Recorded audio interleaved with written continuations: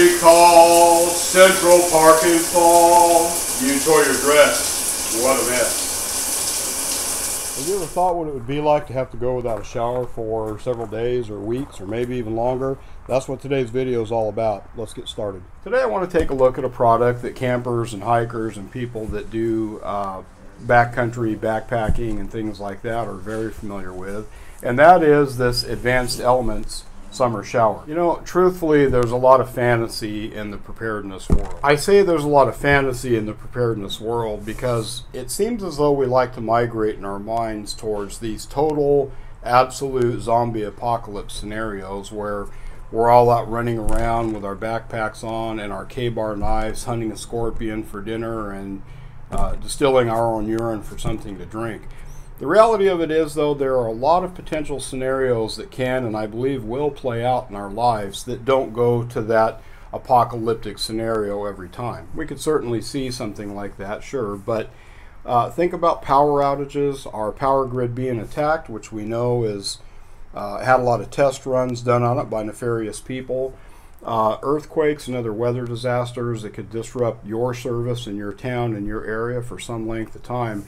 These are all the things that I think we need to think about in our emergency preparedness plan, and a product like we're going to look at today I think could be a valuable addition to your tools and your equipment that could help you live a little bit more of a normal life in that scenario.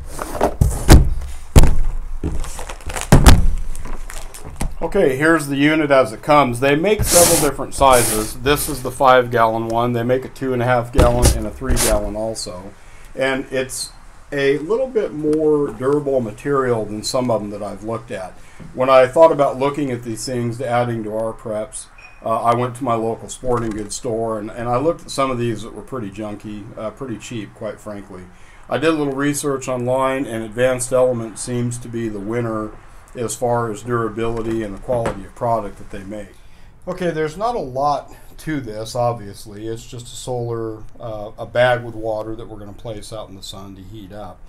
The instructions for use simply tell us to unscrew the tethered cap right here. We're going to fill the reservoir with water, close the cap, place the shower on a flat surface in direct sunlight with a clear window side up. When the desired temperature has been reached, hang the shower securely using a strong rope.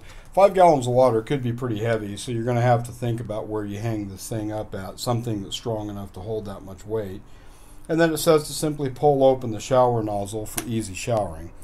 You know, wax on, wax off. Some of the features that Advanced Elements is talking about with their summer solar shower is they say it's premium quality. That does seem to have some truth to it, just based on the reviews that I've read. People talk about this particular company and brand having a little bit better durability than a lot of these things. Velcro straps to hold the washcloth and soaps on. Easy on-off shower head that we just talked about. We've got an extra large filling cap, the reflective mirror that we talked about, pockets for soap and shampoos that you can hang right in here. It's talking about this water temperature gauge, but we're going to test the temperature here in a little bit, and it talks about durable 4-layer construction. Let's get this thing filled up and we'll see how long it takes to get up to temperature. Okay, just so we have some kind of a base measurement to test our water temperature later in the bladder, I'm going to give the water coming out of the hose a quick temperature reading and see what we've got.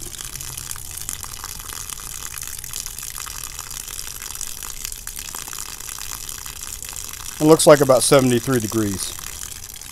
And now we'll just fill the bladder up with water. Okay, if you don't fill this bladder all the way up, you'll have an air pocket. When I first started, there was a bigger air pocket, so water wasn't touching our temperature gauge. I decided to go ahead and purge some of that out so that we get a more accurate reading on that, just to test to see how well that thing does.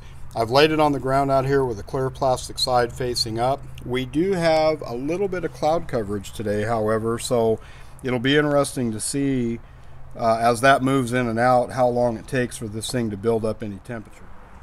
The instructions tell us that the bag needs to sit outside for a few hours in the sun.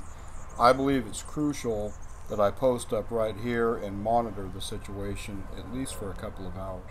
Okay, we're about 2 hours in of this sitting out in the sun, and I don't know that you'll be able to see it very well or not, but our temperature gauge is lighting up between 98 and 104. I can feel the water in the bladder is getting warm, but if I swish it around a little bit, it will cool it down. So I've been doing that, and we'll let it sit for another hour or so and see what we end up with. Okay, it's been about 3.5 hours. The gauge on the side here is showing 110 degrees. I don't know if you can see that, but it's highlighted in green right there. So let's pop this thing open now and see what our temperature gauge shows.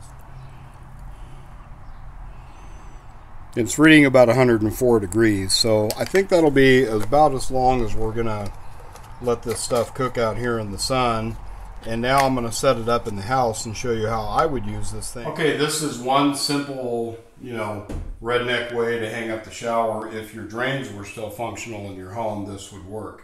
Now, to be fair, I didn't fill this thing all the way up with water. And in hindsight, I think that would have been the better way to do this so that there wasn't any air pockets between the sunlight and the water itself. But it's plenty warm to take a shower. To be fair, this thing's not completely full, 5 gallons of water, but I'm going to start the stopwatch and we're going to crack this valve open on this thing and see how long it takes, or how long our shower could last. That water is definitely warm, hot really, not steaming hot, but it's definitely comfortable for shower temperature. Okay, that was about a 5-minute shower, and remember, we weren't completely full in the bladder. We also said a minute ago that it's not steaming hot, and as we were draining the water, we did notice steam rising up. Okay, the Advanced Elements Summer Shower is an outstanding product, and one that I think makes an easy bridge from camping and outdoor lifestyle to emergency preparedness. Let me ask you, what's your plan to keep you from smelling like a funky wildebeest in a long-term power grid situation, or anytime your hot water is not working at your house?